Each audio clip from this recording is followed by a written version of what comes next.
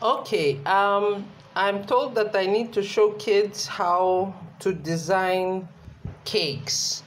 I've taken a thread and I'm simply going to layer it anyhow on the rice pudding. Yeah, there is not much. Flour is very expensive and you can afford to buy rice, so you just make it into a paste. And you use this method to train your hands to follow a particular pattern. Yeah, threads are harmless, so you get the general gist.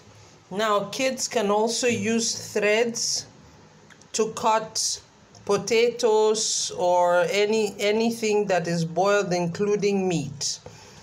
All you have to do is put it between your fingers and cut it into shapes and sizes that you wish. You can do this with eggs, with potatoes, with cabbage. Yeah, and it's even better than knife, and it's not expensive to have a knife at home. So you can see I have made the cuts.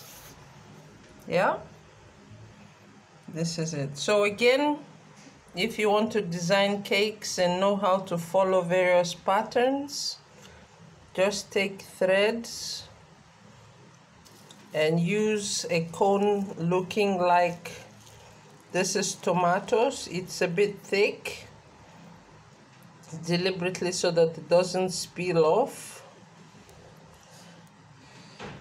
And you follow the lines and you do whatever it is that you do that is interesting. You can eat threads because it's food, it's grass. Better than yeah, this is my nomad's way.